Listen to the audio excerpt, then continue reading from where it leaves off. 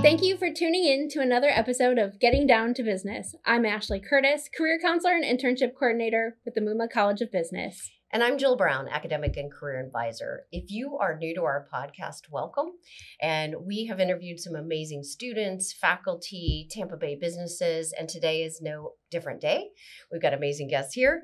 And our focus, as we mentioned, starting off the season, is really to emphasize the latest information on internships, building connections, and helping students be competitive, developing their skills and leadership and such. So thanks for that, Jill. I am so excited. Today we have with us from USF's Hospitality Society Student Club, Yazem Kunt and Lauren Daly.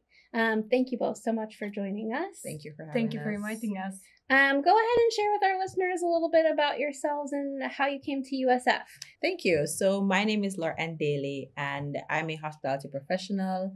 I did my undergraduate back in Jamaica in hospitality. okay. And now I'm doing my master's in hospitality. And I'm really grateful. I would say to persons, at least I normally say to persons, that USF chose me because a friend that I met at a conference we volunteered in back in Atlanta, she shared about a fellowship program that was happening or upcoming. And I applied and that was it. So here I am today at USF, and I'm also the treasurer of this wonderful club. Wonderful. Ooh, Thanks for being nice. Thank you for inviting us again. My name is Yazem Kunt, and I'm one of the graduate students in the USF Hospitality Management, and also my undergrad is from Translation. And I'm also social media marketing manager of the Hospitality Society. What brought me USF is that I was working in Turkey, in Istanbul, with my CEO, British Pakistani. And when the COVID hit my country, it was very devastating and horrible. So economically, we were bad. And he encouraged me that I'm very full of experience in the industry since I've been working in the industry in completely 10 years. Wow. And he said that, why don't you take your skills to the upper level, and why don't you just go to the States or Canada or Europe so that you can obtain your master's degree and even your PhD? So he encouraged me, and then I started to apply some universities, and then here I am. I love it. I think we are extremely lucky to have you both. So Yes. thank you. All right. We like to play a little game with our guests, so bear with us. And so we're going to just ask you a few questions. All right. Get to know you a little better before we easy. dive into Sure. the deep stuff. Yes. No, we promise. So what is I'll ask, you can each answer, what is your go-to social media? Facebook, Instagram, TikTok? USF Muma Hospitality, Instagram. Woo!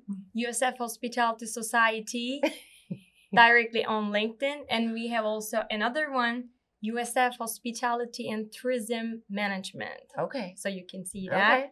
And on Bulls Connect, you can directly search as USF Hospitality Society. I'm waiting for you.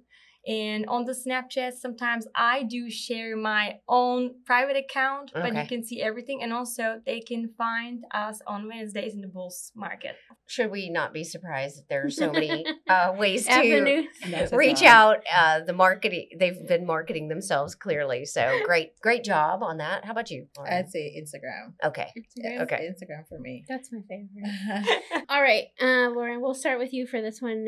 Do you prefer taking your notes pencil, paper, or on a computer or some sort of tablet? I think I do both. The thing is, the imperative part of your question is the notes. And for me, I have to take notes. So Okay. whether it's pencil or paper or on an electronic device, I have to take notes. Okay. Not going to trust the memory. For me, whatever I find closer. Okay. Okay. I can grab a pencil or the laptop, doesn't matter. See, I'm still so old school. Like I have to write to imprint into my brain in a sense, sometimes typing. So, but I'm curious. I've heard anyway. All right. Last tough question here. Would you rather fly or breathe underwater? Fly.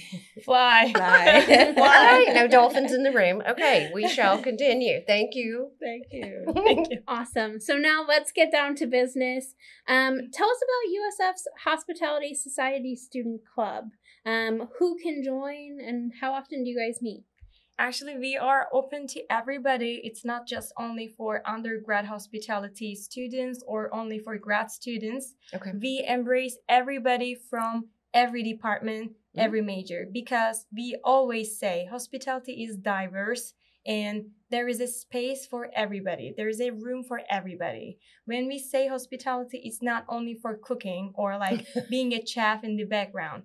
It's business analytics, customer relationships, accounting, finance, revenue management, front of the house, being a nice, welcoming people in front of the hotel. So you can be everything, whatever you want to be in the hospitality. I'm keying on a word you mentioned, which was that space. Yes. It's a space for everyone, and creating a space. So, exactly. Awesome. Would you like to add? Sure. I'd like to add that it actually, what I tell persons is that we live and breathe hospitality in everything we do. Exactly. And hospitality actually consists of many subsegments, hospitality and tourism. There's the accommodation, there is the restaurants, there is the entertainment, there's travel, and there's meetings. So let's zone in on travel, for example, at an airport. The air traffic controllers, they're parts of hospitality too. If you think about at a theme park, which falls under entertainment, those ride instructors, the maintenance crew, the housekeeping crew, they're all a part of hospitality. So hospitality is very diverse, and we embrace it in so many facets of our life that sometimes we don't even connect with the fact that we are a part of hospitality. So we really embraced everyone because the industry embraces everything. Exactly. And thank you for sharing that. I think earlier one of the things you mentioned when we talk with students, I always talk about is customer service, right? Yeah. And customer service is in everything. Right. So, when we talk about students finding internships and how to take those transferable skills, go back to your customer service roots because it's everywhere. Right. Exactly. And if I may just add that, for example, now I am working with one of the restaurants on campus, and the teammate that I work with, they're engineers, they're, computer scientists. And I let them know that you are a hospitality professional, you're a customer service professional. The skills you're learning here, you're able to use them anywhere you go. Exactly. Because we're learning how to interact with each other. We're learning how to give service to the guests, which is the same thing we do internally. Because how can your team give good service? Imagine you're a maintenance technician. How can you give good service to those that are paying you, but then you're not able to communicate with the people you work with? I know you were going to say that word, communication. Yeah, yes. It's interconnected on every level. Yeah. Okay. Exactly. I want to ask as a follow-up in that sense too. So if a student is interested, like how do they join? What do they have to actually do? They just really need to just go on the Bulls Connect app. That's it, Bulls right? Connect app, Okay. or we have, of course, undergrad and graduate advisors. Right. Dr. Faizan Ali, or they can directly communicate with us through our social medias that I mentioned before. Like, it's very easy to reach us. When they just shoot us as an email or DM, we directly say, hey, advisor, Dr. Ali, or even our dean is so active. He's always communicating with us, and he directly replies us, and then we start the process. I would expect quick communication to come back from the hospitality Yeah. club, but that's good for students to kind of know too that the dean is so heavily involved. Exactly. And what type of commitment is there for students, like time-wise, that they may expect by joining? It really just meet once per week, and it's not every week actually. We are not strict that much, but of course we do expect some, for example, volunteering stuff. For example, our dean is sometimes distributing emails. This includes internships or volunteer works that you can obtain and experience in the hospitality industry itself. Sometimes we do expect 25% of the participation from the participants, but it's not obligatory, as Lauren said. Do you meet on campus in Sarasota or virtually or both? Actually, we are traditionally in Sarasota, but I'm very proud to say this finally, and she's laughing at that too. We are traditionally in Sarasota. However, we just right now got the permission from the departments as well. Right now, we are serving everything in Tampa too. So they can find us in St. Pete, Sarasota, Tampa. Awesome. Wherever they want. Yay. Yeah, we're hosting new courses on campus. Tampa Bay Business. Yes. Are there any other requirements that our students should be aware of? Service requirements or otherwise? So I think Gizem highlighted it earlier Yeah. for the service requirements, which is to participate in events that we would have, especially voluntary events. And it really goes hand in hand with how to get that industry exposure. So let's say, for example, there's a meeting that's been held by the MUMA School of Business, or specifically by the School of Hospitality. We need some volunteers. We will encourage our club members to participate in that. And should we as a club decide to partner with another institution for voluntary service, then we would encourage persons to join as well. So it's as they arise, not Wonderful. mandatory. Internally or externally. Correct. Wonderful. Yeah. All right, then moving on and diving a little deeper. We mentioned at the beginning that our focus is really helping students to grow their talents Mhm. and build networks. What would you say, and you kind of touched on some of this, I think, but just what the Hospitality Society Club can offer students to do just that? I would say that it's what we offer students is the ability to immerse themselves in what the industry is about. And one of the important things that we say to persons is it really is what you put in and Yeah. what you take out of it. It's just the same as with being at work. Mhm. What are you taking out of this experience? So the different things that we engage in, let's say, for example, we might have a session where we talk about personality types. And then from what you learn from this session, how will you then build on what you learned your personality type to be? Or if we talk about leadership styles, are you going to allow the wheels in your mind to turn to say, okay, this is my leadership style, or this is my leadership preference? And then how do I see that dynamics happening at play Hmm. wherever I am? And what am I going to do about it based on my preference? Because the reality is we don't all aspire to be leaders, and that's okay. But if you are a member of a team, then how will you support your leader? Or what will you do to encourage your leader to go on a better path based on the observations you've seen, based on what you've learned in the club? So it's a hand in hand. We have sessions and then we encourage persons to be able to draw from that and actually utilize that in their daily lives. I would like to emphasize two things that you said, which was you get what you put in, right? You get what you give. And that's important in every aspect of life, just like you said. Your salt effort. Right. Yeah. But not just joining or putting it on your resume, but becoming an active participant. Becoming Right. itself. Yes. Mhm. And then pushing it forward, pushing Yeah. that mission and vision forward.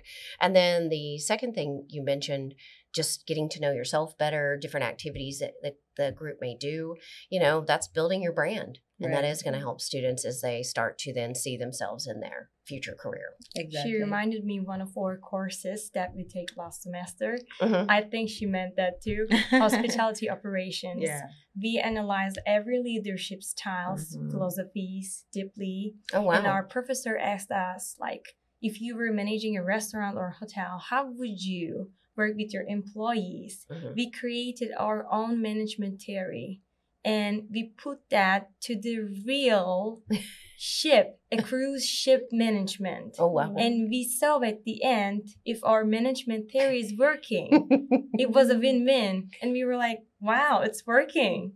And I'm happy you mentioned that because that's actually one of the things that we try to incorporate. So, for example, we might have situational videos. So Yeah. let's say that the today's session, meaning in the club, would be, for example, a discussion. We're in a circle and we're talking about something, and the something is a video, which is maybe a bad customer service or a leader team member relationship, and then we deconstruct what's happening here just to really get the wheels turned and have persons understand this is what really happens in the industry. This is what happens in any industry. It doesn't have to be True. hospitality. True. And then from these moments, we're able to learn, because the reality is every day that we go out and we put on our clothes, we're solving some problem. The problem is probably the Exactly. guest. The problem could be That's internal. true. The problem could be the system. We're solving some problem.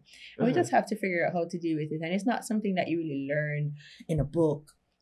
It's what Yeah. you learn from what you Experience. take from life. Mm. Experiences, exactly. Yeah, Those experiential learning opportunities are so important.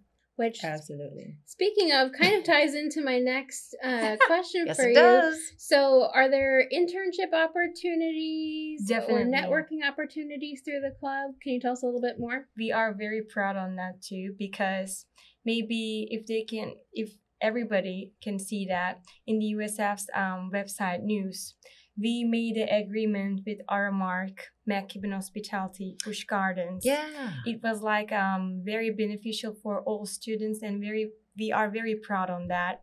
So when the students just join our hospitality society, even when they just knock our door, we have a space for everybody, as I said. So our dean and our advisors are happy to connect them directly. Like, for example, from outside to reaching out a professional, a CEO, vice president is very hard. Yeah. But we have a chance to talk with them via one email, even getting an advice via one call, thanks to our hospitality society and our department, thanks to our dean, Dr. Cihan Çabanoğlu and Dr. Farzan Ali. So we have a bunch of internships during the summer and winter breaks, and sometimes volunteer jobs.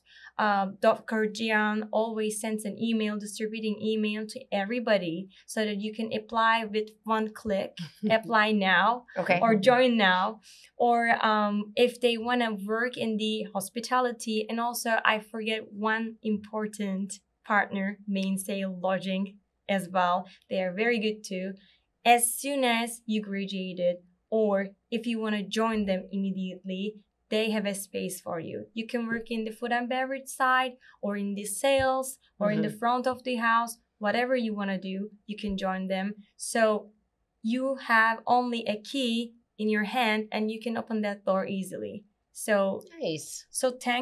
We are so thankful to USF giving that chance to us, and also Hospitality Society. Amazing. Some people are asking me how I am so handy, because hospitality gives that talent to you. Yeah. Like when I was working in the hotel, I was like starting my shift at 7 a.m., 7:15, tada, a problem. I'm starting my day. Welcome to normal Hospitality Society. And one of our classmates one time, professor was asking, why did we choose this department? He said, I love organized chaos. Definitely, this is where you will be working, but you will love it. So either emergency medicine or hospitality, same Exactly. thing, emergency triage. Exactly. Okay. Similar. And what I'll add to that is, to add to what Gizem said, is that our faculty, of course, our dean, he's very engaging and very vibrant, but even the other members of the faculty, they have various connections with the industry. And so when you look at that combined pool of experience and wealth of, connections and information, they are able to assist us with sharing that information, telling their industry partners, references, their network about who we have in the club. And that's why it's so important for persons to really engage, participate, what they take out of it. Yeah. Because, and I'm going to take this opportunity, because it's important to share it, to say that here at USF, the School of Hospitality, they're like pushing us up. They want to see us grow, not to be managers, but to be transformational, whatever transformational means to us, whether we're navigating a system or we're leading a team, whichever side of the coin you see yourself. And so USF specifically, at the USF Hospitality Program, there I can say that for myself, and I know my other teammates say the same thing. And so because of that mindset that the School of Hospitality has, then their network knows that about them. So their network is always sharing information. Okay, we have this coming up, we have that coming up. Do you have any students? And that trickles down obviously into the club. So there are many opportunities to really get your feet wet in the industry, but you have to play your part by showing that you're interested. Golden tray. Yeah. Thank you for sharing that, because I think so often students, when we talk about internships or how do I find a job, we typically think, oh, I need to go to a job board, whether it's Handshake or another job board. But your network is so important, and leaning on your network, whether it's with other members of the clubs or your faculty or your professors, because as you said, we have all these really wonderful partnerships. You're very confident on that. Yeah. And I'm a product of that here at USF. I shared in the beginning that I met someone at a conference, and I'll just make the story very short. I met her at a conference. We didn't know each other before. We both volunteered. And I just kept in contact with her. Mhm. Back in Jamaica, she was lecturing at the University of Technology where I did my degree. She had invited me to come and be a guest speaker at her in her class. And I'm like, what? I just graduated. I've only graduated 2 years now. Who am I to be a guest speaker? But we had forged a friendship, and trust the process to befriend someone. You took a risk. I did take a Yeah. risk. And so from that, the relationship just continued to blossom. And there's this random person that I met at a conference that told me about a graduate program. And it all started because you volunteered as well. That's true. And that's exactly. something that we really try to push out to students, just take some chances, Exactly. volunteer, do something outside of the norm, Yeah, and you never know where it might lead. exactly. And I have to just, your passion, we can see it and feel it. And I know it might be hard for our listeners, but if you see us on YouTube, you'll feel it too. But knowing the faculty is so passionate behind you and empowering you, Yeah. in a sense, is like what the chancellor talked to us about the first episode was world domination. We're moving towards that through the hospitality club and society. So thank Yeah. you. No. And I'm going to add a point there that came to my mind before, which is that in this technologically advanced era, we have so many systems to do the So work for many. us. But the gap is the people skills. Yes. The gap is, how do you interact with your peers? Right. Exactly. How can you make a change in the landscape of the guest? Because we're competing in It business. can't all just be chatbots. Right. We're competing in business, and that personal experience is what's Exactly. going to make the difference. It does. So What have you found are the biggest skills that you've seen that have helped you in your career? Or as you see other students where you think to yourself, oh, these are specific areas where we need to spend more work. Okay, for me, I realized I was lacking with my industry awareness. That's the truth. I was in a box, and I realized I needed to really take the initiative for my own brand and development to see what's going on. So that's what I learned from myself. But outside of that, I'd say just your people skills and being customer focused, and customer, both the internal and the external customer. exactly. For me, I already told you that I'm in the industry for 10 years. That brought me a realization about myself. Of course, I do know myself so well. I know what are my weaknesses and my strengths. So in the hospitality, we can separate and divide it into two, soft and technical skills. My technical skills, I'm a Gen Z, it's all right. I can use 10 fingers. That's amazing. But you need to figure that guest problem solving is the biggest thing that they need to focus on, and emotional intelligence, being an empathic, putting yourself to that guest's shoe and understanding that person is very important as well. And also networking. You never know when that person will come to your life again, or if you will see that person in the another hotel that you will go. You never know.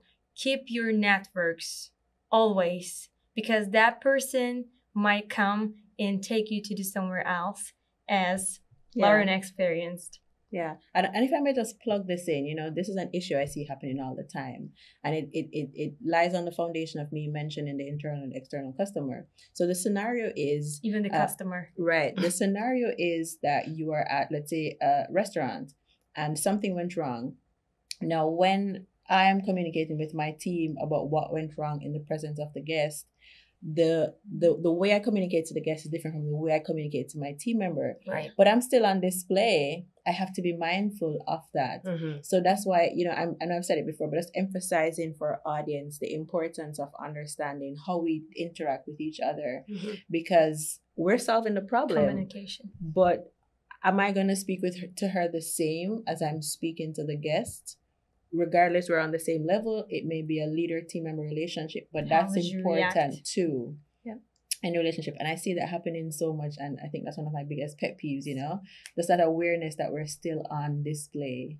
And let's just have our hearts in the game completely. Yeah. Yeah. Well, that there were a couple things. I mean, when you were talking about being an empath, and I brought a quote we were going to talk about, so I'm going to bring it up now, but it's from Stephen Covey, which was listen with the intent to understand, not the intent to reply. Yeah. And when you put yourself into that Yeah. deep, active listening versus talking, which we're all, I'm very guilty. I like to tell stories. Yeah. Guilty So, too. but thinking about the empathy and being a good listener, because if you don't hear the problem, it's hard to then start to figure out a solution. And so, anyway, you both bring up really valid points that this club and organization can bring to students, and an awareness whether or not they already have experience in the field, Yes, but moving forward. Right. always. You know, you've talked a lot about networking, and I think one of the things Jill and I are very curious about is, do you have any tips for students who are afraid? Because I remember my first time networking, I walked into this room and I was like, oh my gosh, what do I do? So any tips for our listeners on how to network? I'd say Email or Dean. That's funny. Do not feel intimidated. You have a voice. And you know, recently I saw a video on Instagram and it said take up space. And that was so important. Take up space. But from that, what I want to share is that don't be afraid to talk and to communicate, to just interact. It's just an interaction. To get out of your comfort zone. Just speak. Be like, how can I say? Create your own path by yourself. And don't think what you have to say is invaluable because you don't have the experience. Yeah. Still share it because we're here to coach you. We're here to listen to you and then say, okay, I hear this. Am I clear on that? And so that's one.